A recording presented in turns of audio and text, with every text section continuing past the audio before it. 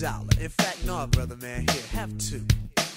$2 means a snack for me, but it means a big deal to you.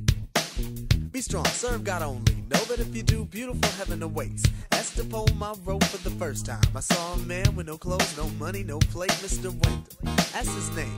No one ever knew his name, cause he's an old one. Never thought twice about spending on an old bum until I had the chance to really get to know one. Now that I know him, to give him money isn't charity. He gives me some knowledge, I buy him some shoes. And to think blacks spend all their money on big colleges, still most of y'all come out confused. Go ahead, Mr. Wendell.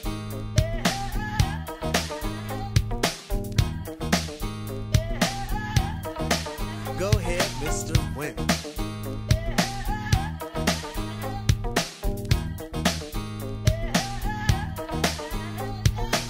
Mr. Wendell has freedom, a free that you and I think is dumb. Free to be without the worries of a quick-to-diss society, for Mr. Wendell's a bum. His only worries are sickness and an occasional harassment by the police in their chase. Uncivilized we call him, but I just saw him eat off the food we waste. Civilization, are we really civilized? Yes or no? Who are we to judge when thousands of innocent men could be brutally enslaved or killed over a racist grudge? Mr. Wendell has tried to warn us about our ways, but we don't hear him talk. Is it his fault when we've gone too far and we got too far? Cause on him we've walked.